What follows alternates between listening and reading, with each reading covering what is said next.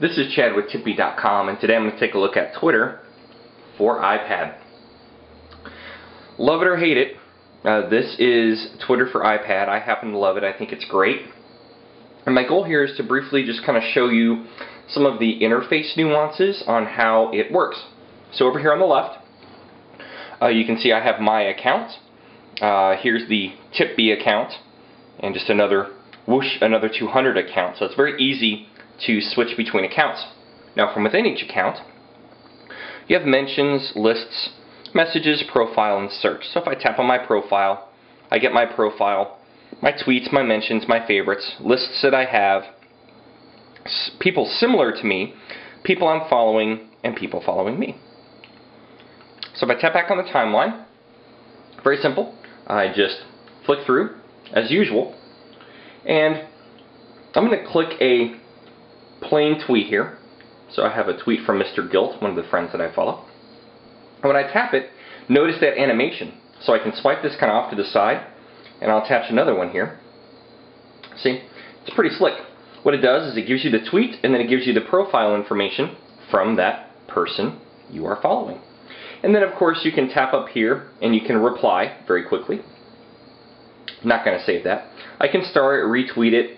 Up top here I can translate and mail and your typical stuff. Over here I can do a public reply, do a direct message, so on and so forth. If I wanted to, I can tap the photo and get a larger photo, pinch and zoom. Okay. And then when I'm done, I can swipe off. I love it, and you can even control the sides here as you move over, which I think is really neat. Now, if you're looking at a tweet that appears to have a reply in it, so let me scroll through here, and here we go. I can tap this here, and you can see the two tweets that were part of this reply. Now, if I take two fingers, I can also scroll down to see that reply too. I just take two fingers, and I can scroll down. I think that's pretty slick. You can also look at a profile that way too. I can simply pinch to zoom, and look at that. Did you see that? That's awesome. Look at that animation. Whoa, I think that is super cool. Tap away and it's gone. Over here, if there's a link for a photo, I tap the post, or excuse me, the tweet, and it's going to go ahead and load the photo. Swipe off. Here's another example of a photo. Shows up. Shows me that image. You know, I can even maximize it as needed. Fill the screen very fast, very responsive. Click away. Works the same way for a standard link. If I have one here, let's see as I scroll through my timeline. Here's a link for something that looks like is an Apple event, and I tap on that. And it'll come up and link to a website, and again I can maximize. Show what's on here. I'm not quite sure what that website was, but down here in the bottom right I can read it later, which will put it into Instapaper, so on and so forth.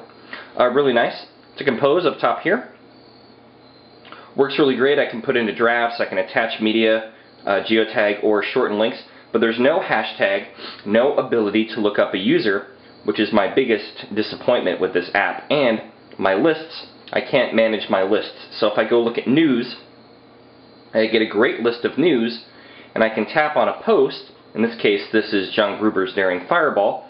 Gives me an awesome link, but I can't manage the list. I can't tap on this profile and choose what list I want to put it in. So that's a little disappointing. But other than that, I like the way the app behaves. I like this zooming around stuff with the different layers. I think that's fantastic. And if I go over to timeline, again, I can start to tap and it opens things up. This is a Foursquare example. It'll go ahead and opens up Foursquare. It lets me know that location.